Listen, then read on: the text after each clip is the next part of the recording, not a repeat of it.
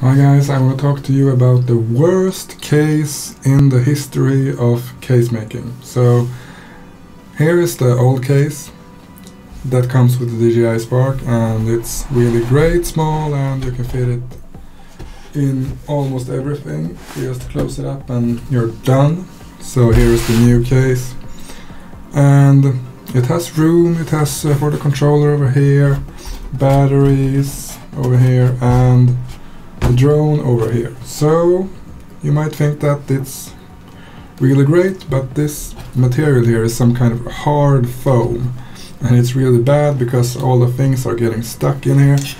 So we can start off by taking the battery over here, take it out and put it in this little slot over here like this. You really need to force it down. And now for the drone, it's also get stuck in here, and you really need to press it quite hard, and as you can see, it's not even straight. It's really bad. So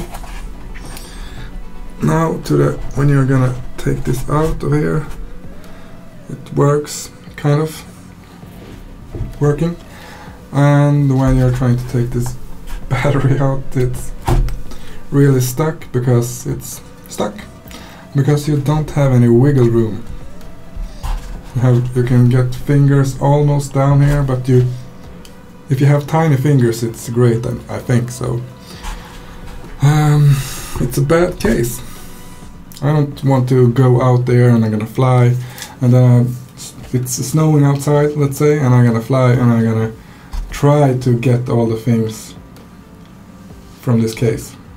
They're getting stuck, and I don't know how good it is to put the drone over here in this compartment over here, and I think it feels like this will damage the drone more than protecting it. So I would totally get another case for the drone.